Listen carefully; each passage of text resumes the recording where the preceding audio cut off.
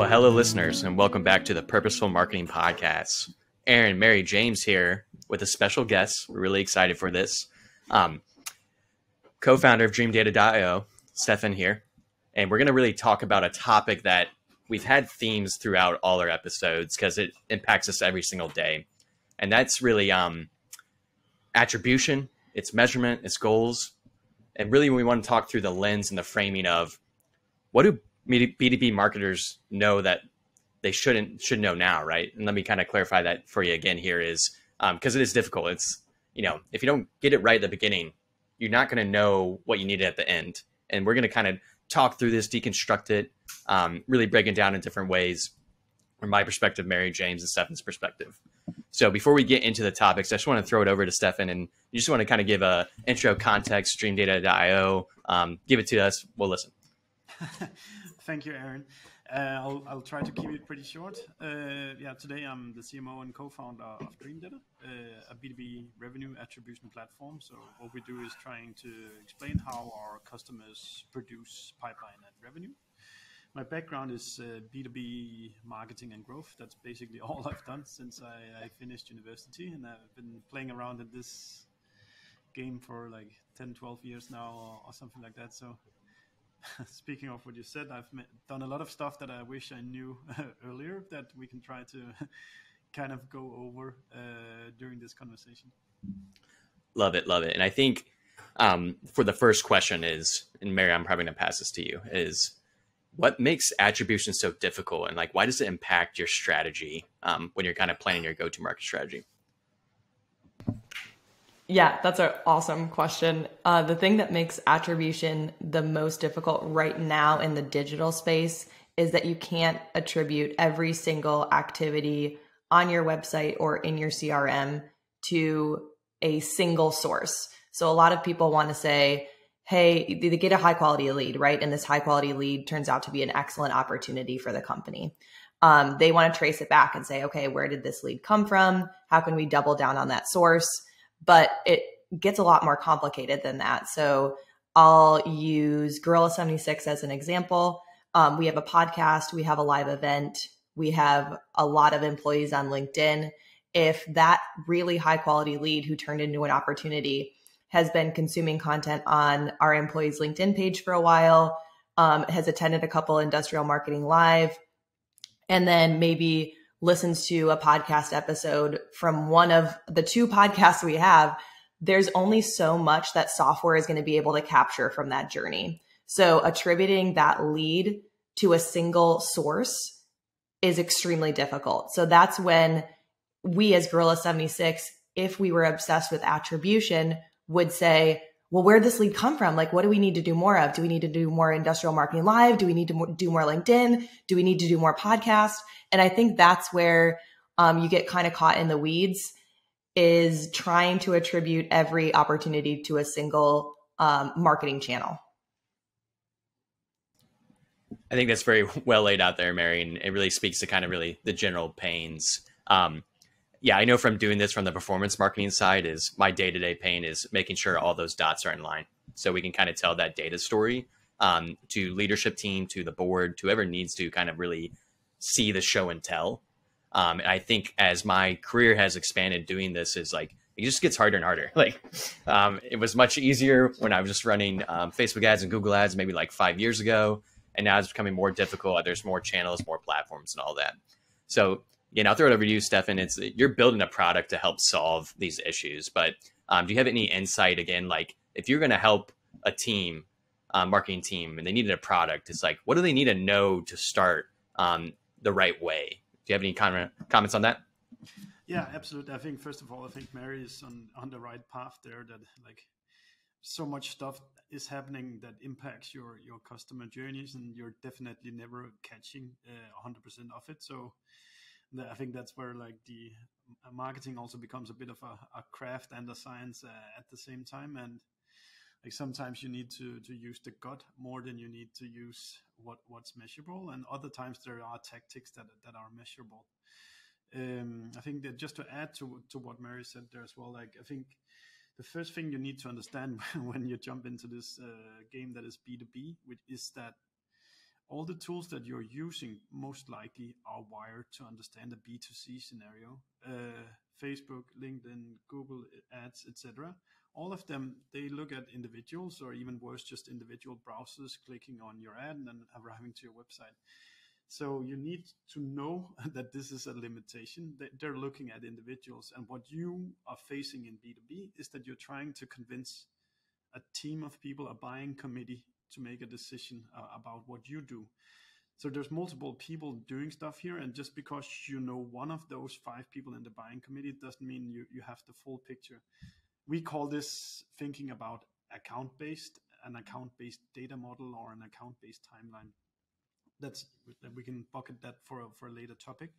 I would say the first thing I would approach, I think, Aaron, like you, I come very much from digital marketing, and I think the first thing I'll be doing if I want to understand attribution better, or knowing what works, that's really what I perceive attribution as is. I just want to know what works, and then you can call it attribution, or you can call it just wanting to win, or whatever we want to call it. I would start looking at my activities and start thinking about, are they leaving behind digital traces? And, do you have salespeople? Do they just sit on their phone, call customers, leaving no trace behind that they actually touched this account? Well, then force them to call through your CRM or use a piece of calling software so it leaves a trace behind. The same if your customer support right now is just a Gmail inbox. Maybe force them to move into software intended for these things. And so I think you can go kind of through your organization and think, are we really doing what we can right now to build up these digital reflections so that when time comes, we can actually go back and look through the data. And then, that said, I would always just start out with the simplest thing, which is when you have sales meeting conversations, ask people, where did you hear about us from? Like, have that anecdote of what seems to be working here. The same way with offering the forms where you say, where did you hear about us from? It's not telling 100% of the truth, but it's a low effort thing that you can do where you actually learn a little bit about how your go-to-market work. Yeah, I think there's so many great things in your answer there. And one thing I'm going to latch on to is being able to tell the story of what works and what doesn't work.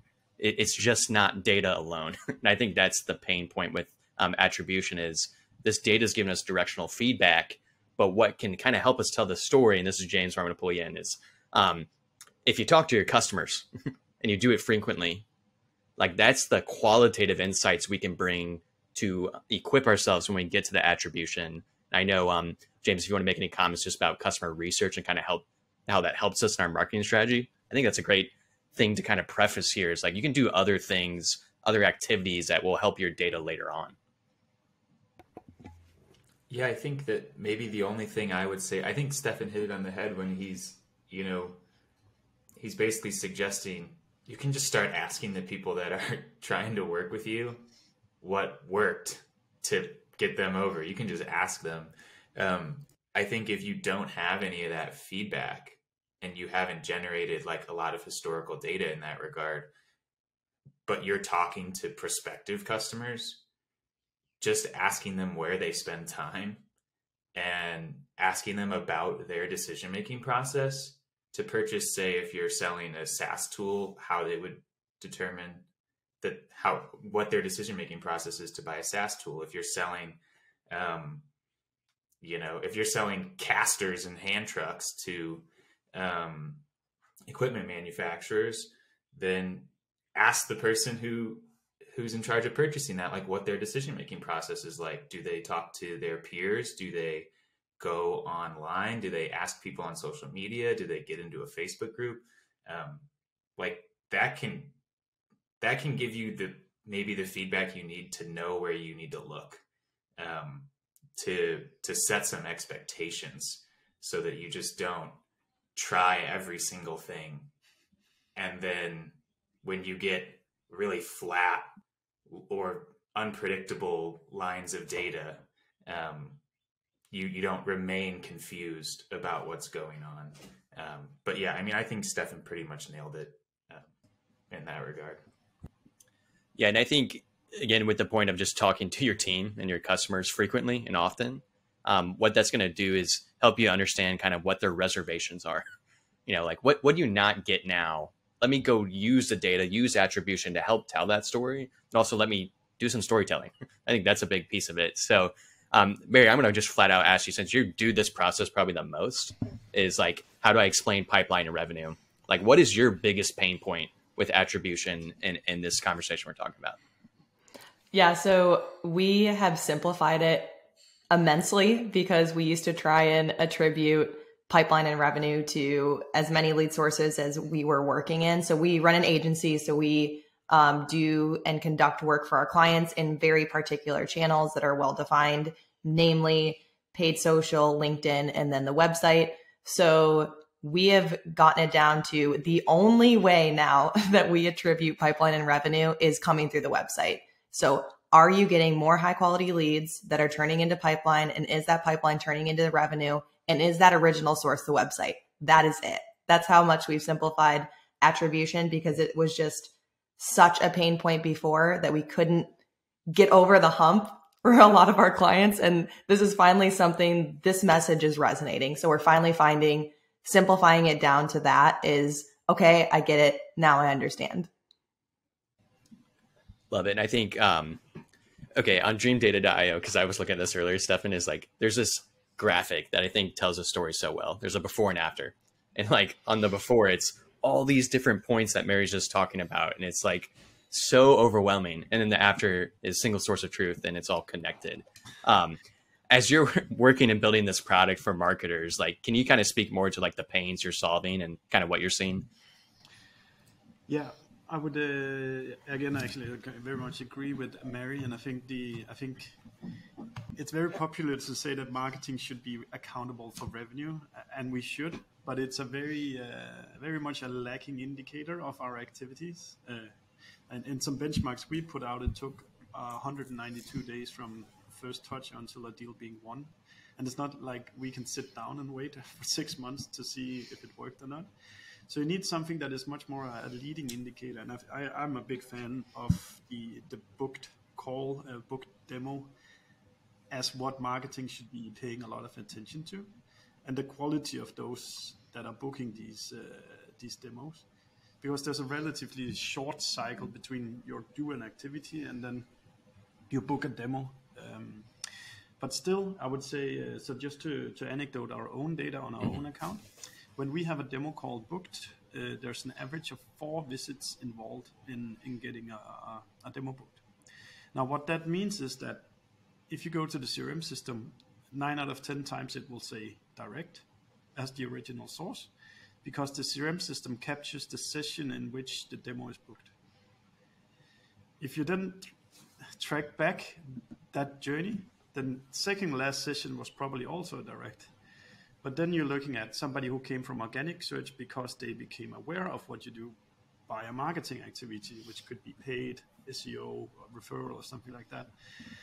So by not being able to connect those 4 dots together, then if you only have, that's typically what marketers do have, they have Google Analytics and a CRM system to try to understand what's working. And the CRM system only grasps such a little bit of what's actually going on. So what we're trying to do for our customers is to make the journey more rich and more explainable. I'll be the first to say we're not trying to invent one. We're not trying to invent something that's not there. And I think very much of it as trying to constantly identify the outliers, whether that's positive or negative ones. So if you think like a bell curve normal distribution, we're trying to find stuff that looks significantly bad because we're spending a lot of resources and nothing is coming out of it. Or we're spending resources here and we can actually see quite good proof that they are consistently present when demo calls are booked. And if you kind of work in those 2 outliers most of the time, then in theory at least, then over time things can get better. But the essential thing we do for our clients is helping taking those things that leaves a digital reflection behind and building that into like a customer journey. And I'm deliberately saying those things that leave behind a digital reflection, because not all things do this, but there are things that do, and it's those things we can help you act on. Okay, so I have a follow-up question on, because I think what you said is very interesting. I think maybe the primary challenge, as I see it, in terms of using this data, like, and making it valuable after you've collected it, is achieving what you said you're trying to do, which is make it rich, but also explainable. Like, and I think sometimes how you try and achieve making that story rich makes it like muddies the waters, and it makes it not simple enough. And so, like, if you could maybe kind of talk through how you see, like, maybe Dreamdata's approach to, like, giving you something rich and robust and complete, but also giving it to you in a simple way so that you can actually act on it or talk to leadership about it, or show it to someone who has never seen marketing data before, etc. Yeah, and I think that this goes for any product, tool, data, anywhere. Like, you want to have it because it helps you make decisions, it helps you act, and hopefully act in a way that makes you prosper. So I definitely understand the concern of increasing complexity too much. It's actually why I'm a quite big fan of the first touch attribution model. Like, if I can find things that consistently are starting journeys, that's really, really helpful, because then I can look to repeat those. Whereas I couldn't care less of a last touch model in B2B, because maybe it's an email, maybe it's a call, maybe it's a meeting. Like, it's going to be sales activities anyway, and I can't really, like, uniquely impact these things. But those things that are the very first touch on the journeys that go far down our pipeline, that's typically those that I would be looking for. Yeah, I like that answer. I feel like that aligns a lot with Gorillas, with most of the thinking of folks at Gorilla, and I think that it's something that comes from the experience of, like, a lot of our clients, they have really robust teams to take a lead and turn it into a sale. And they've got a lot of resources dedicated to that. And these teams are super effective, and they've been working. These companies are where they are because those teams are good at what they do. And then when we communicate with them, when they're kind of getting into marketing, the leads don't need to be high quality. We've got this great team. And it's like, well, we can do more for them. If we get really early in the journey and focus on first touch, just generating demand, just like creating interest, you will get more of those folks. It doesn't look like that. Like, just trust the team and trust the process. Like, the idea of, like, focusing on first touch just reads to me like we trust our team and our product and our process to work. Marketing's job is just going to be moving someone to make that first interested decision, which, is admittedly very hard when interest is in a $400,000 piece of equipment. That's not always easy. But if that's all marketing has to do, because you've got this robust team that you've already grown back before digital marketing was a necessary thing, they can still do their work, and they'll still be super valuable. And marketing will do more for them if marketing only focuses on getting people interested in the very first place.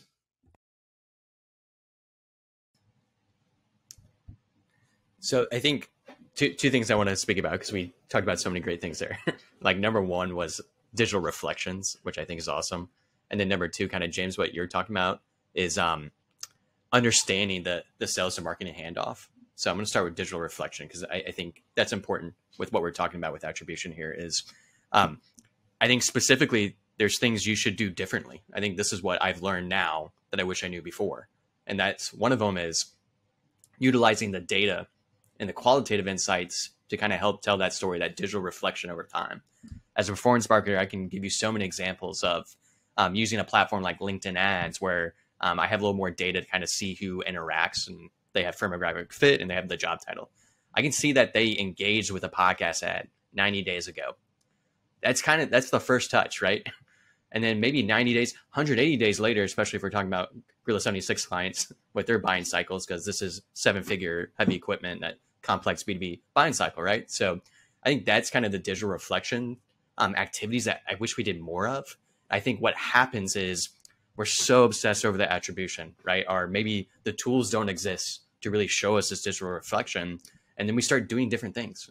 Another piece to that is going back to book of demos, and maybe again for Gorilla 76 clients, it's talk to engineers. What you're actually trying to measure is so important because that's actual sales conversation. Where again, if you're just trying to attribute last click data, it's like you may be doing different activities. So again, I think if you can focus on anything, digital reflections, like take this out of this episode, explore it yourself. I think that's really interesting. So I'll let you, Mary, you want to respond on that? Because I think, again, storytelling, digital reflection, you're doing a lot of this. Is there anything you're doing differently to solve it? Yeah, I'm really glad we talked about this too. And I love that Steffen highlighted the first touch over the last touch, because I think that is also so important. Because from a Gorilla 76 standpoint, what we really run for our clients is their total content strategy. So what types of content should they be creating and why? How are they going to put that content in front of their customers? And what first touch can do is inform your content strategy. So which of your content pillars are working, which aren't, and how can you trace that back through to the sales process? So yes, I think digital reflection is an amazing analogy or metaphor for what we're trying to do, which is really just inform content strategy. Perfect. Okay, so then I'll pivot to the next topic, then Steffen, I'll let you respond here, is the sales to marketing handoff. I think that's where attribution becomes a pain point for customers and who we work with is, it's not very clear, or it's not simplified as we used before, or there is no digital reflection. We're just talking about data without context.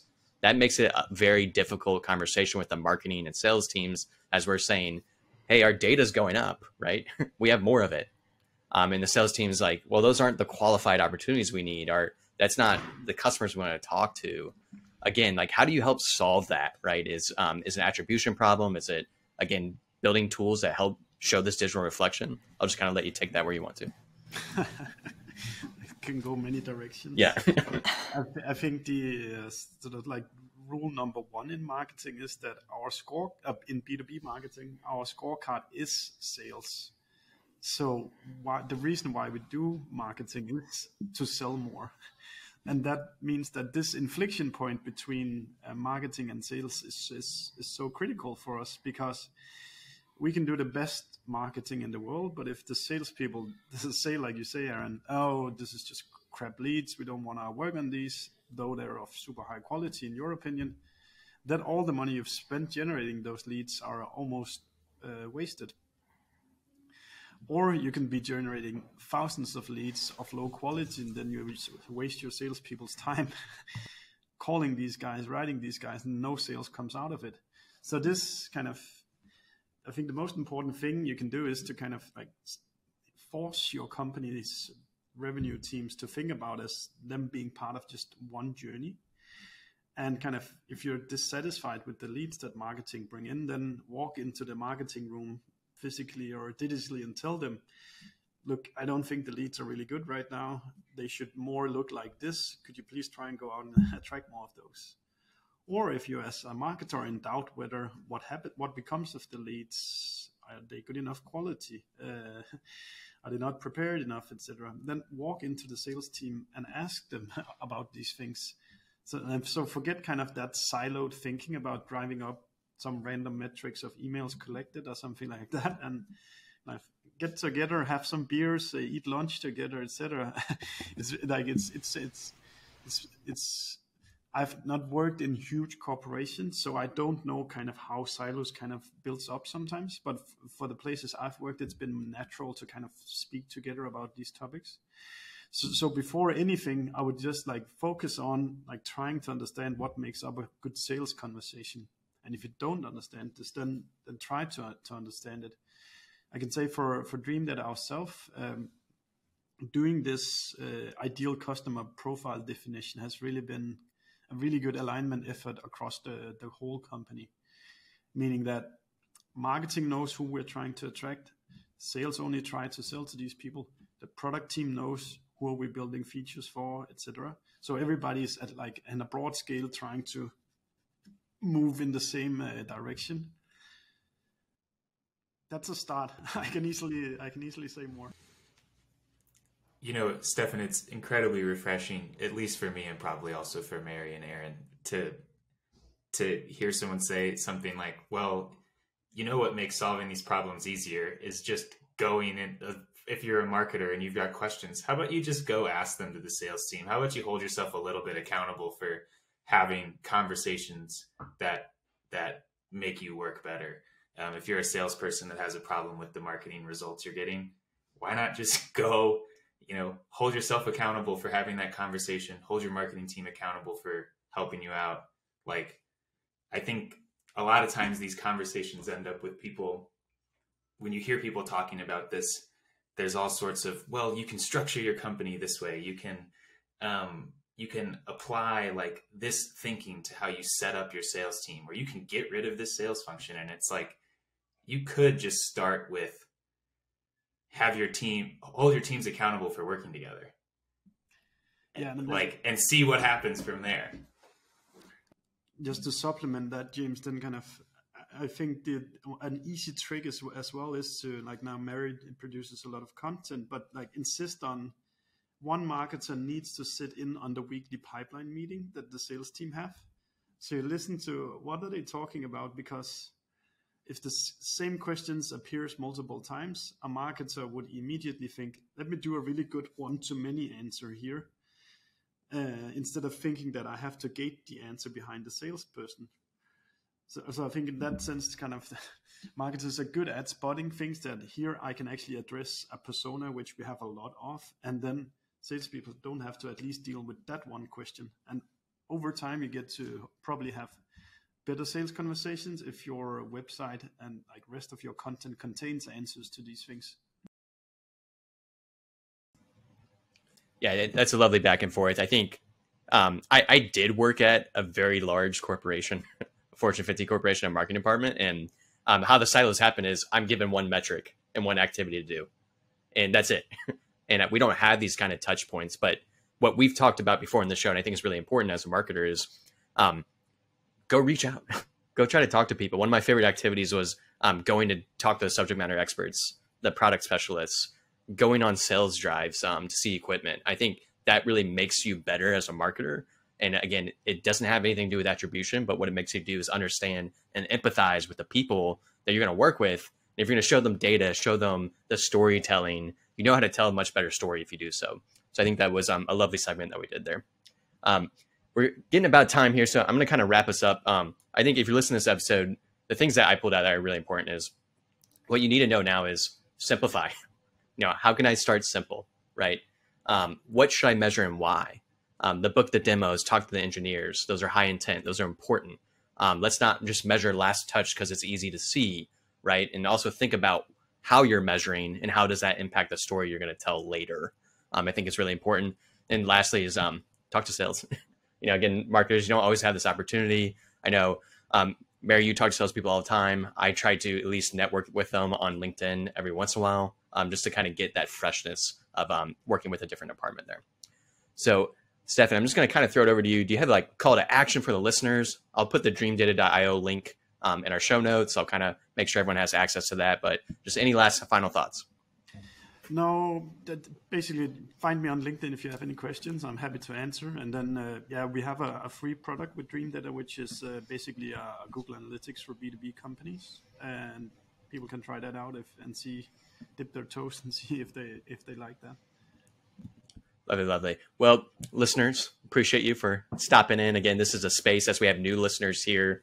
We're really just trying to talk about bigger problems, the why, sometimes the nitty gritty, but maybe things that you encounter every day. And if you want to come on the show, I'm inviting anyone. It can be co-founders, CMOs, just marketers that are just starting their careers. I just want to have good marketing conversations. So is Mary and James. So you can find this episode on Apple Podcasts, Spotify, Google. We're putting them on YouTube. They're everywhere. We appreciate your feedback. Always DM us if you have questions. We like to talk to people in person if we can. So have a good one, listeners, and appreciate you. And thank you for listening. Thanks, Steffen.